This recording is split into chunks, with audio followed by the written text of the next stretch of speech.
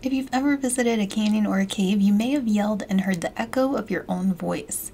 In this problem, you should simulate that effect. So we're going to get a sample input like hello, and then we read it out 3 times. So whatever input we're given, we just repeat it 3 times. And we're given here some reminders on how to import user input. I'm going to do this in Python 3 first, and then C++, then Java. So this should be very simple in Python, just reading in the input. So we'll use a variable called hello equals input, and then we can use the strip function to remove any trailing white spaces. And then we just need one print line. I'm sure there's more elegant ways to do this, but I'm just going to use the easiest way. Type in the variable hello plus a space, and then repeat that 3 times without the space at the end.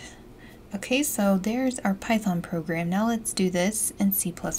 So after all the normal stuff, include IOStream using namespace standard and main, we're gonna define or declare a variable string called hello, the same way we did in Python, and then cin, which is reading in user input to that variable, and then a cout or a print line that says hello space hello space hello.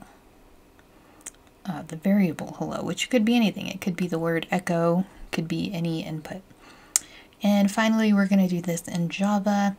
So public class echo, we're going to use the scanner class. So importing that first and then creating the in object to read it in, and then using the system out print line to print the input 3 times. And that was a nice short and sweet problem. I'll see you in the next one.